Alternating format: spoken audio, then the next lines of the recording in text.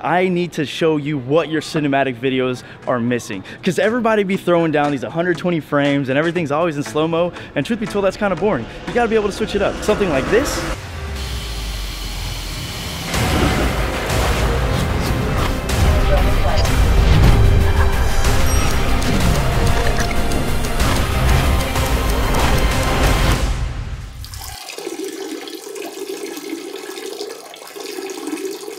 Yeah, that's what I gotta show you today. Let's jump in.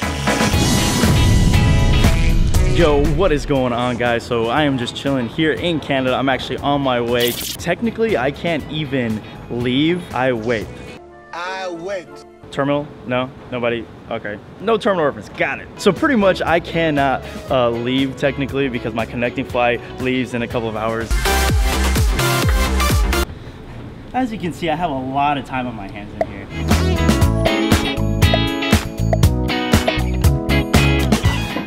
All right, so here's the first thing you gotta be able to look for stuff that is in the same direction.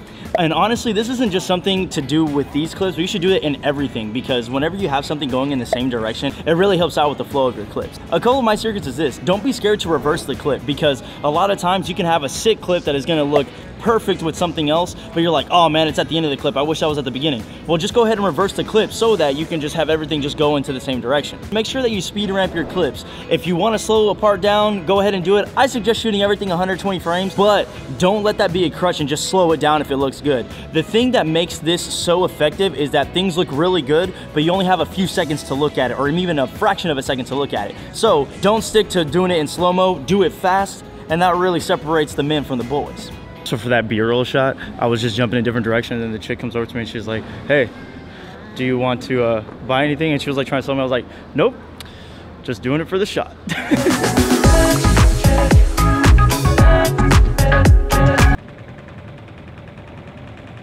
Alright, so here's the next thing you gotta know. Look for stuff that is in focus and out of focus, along with things that are the same colors or the same textures, okay? A lot of times, the reason why some of these things look really jarring for people that don't know what they're doing is because they'll pick something that has like a black background or something that has like a white background, and then they try and just like fuse those together, and your eyes are naturally gonna catch the colors before they notice the movement. For example, you see that it's like a green grassy texture, and I'm gonna use the same thing so that whenever you merge them together, you'll be like, oh snap, this is one clip. Because you wanna make it seem like it's crazy, but you want it to make it seem like it was all just one video, like all together at the same time, not a sequence of clips. That's the whole point, right? Look for things that are in focus and out of focus. One great example is from one of my other videos where you see that I go into the shirt as well as the wheel of the skateboard, and you see how they're both out of focus. So because they're both out of focus and you pull out of that, you're just like, oh snap, that was smooth. So keep that in mind. Look for things that are the same texture, the same color, as well as same things that are in focus or two things that are out of focus.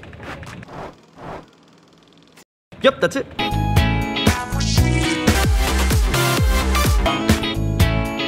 So let me tell you a story.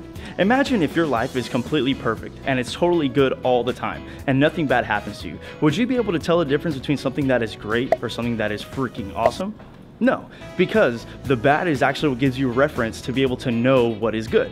All that to say is this: use some tight shots and also cut to some wide shots. So when you go to tight and then you go to wide, it keeps your eyes guessing. But you can't just do all wides or just all tights, because then you're not gonna notice the difference. So make sure that you're going ahead and doing tight shots and then wide shots. And as you continue to just cycle through those things, it's gonna keep your eyes guessing like the entire time. Make sense? So random fact, I was just passing by this thing, and then you see this group of ladies that was over here. So they were trying to order some Starbucks earlier. I couldn't tell if they were speaking Spanish or not, and they were struggling to order. And I felt really bad because afterwards, my friend called me and I speak Spanish to him. And then their eyes just look at me and they're just like, you can help us with translation. I felt like a real douche because like I couldn't hear if they were speaking Spanish. I would have helped, I really would have. But anyway, they had to figure it out on their own. They did it, it was fine. They did Google Translate on the phone, it's cool.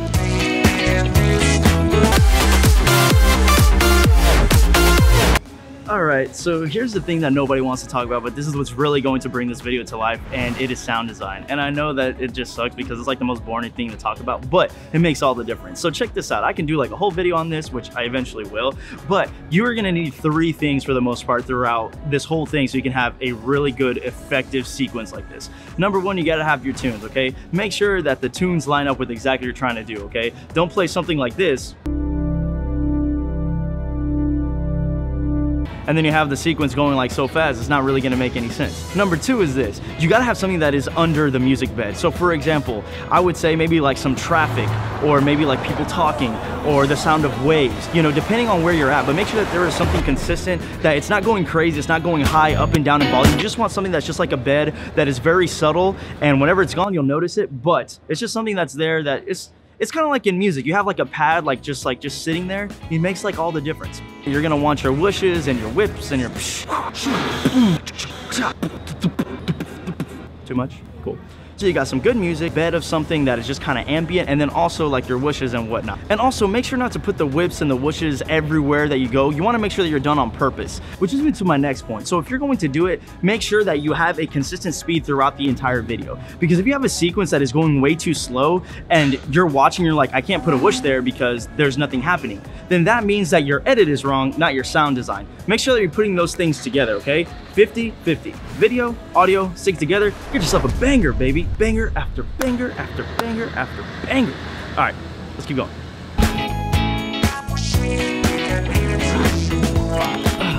And finally, you've been waiting for it.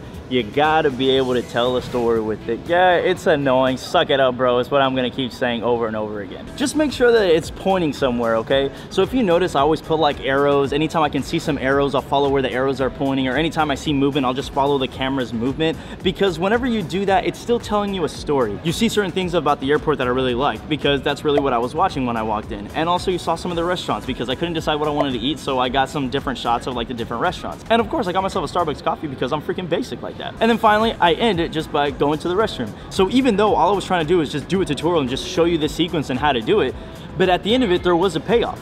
Just had to go to the bathroom.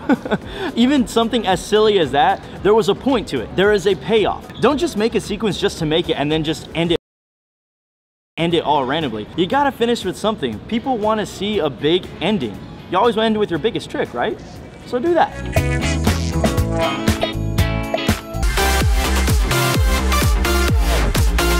But anyway, those are all the tips that you need so you can make a sequence just like this. It's gonna take some time, it's gonna take some practice, so feel free to go ahead and do that. Follow me on Instagram at Keyboard King. Send me the stuff that you're working on. I definitely wanna check it out. But until then, I gotta wait for my flight because we're off to Australia.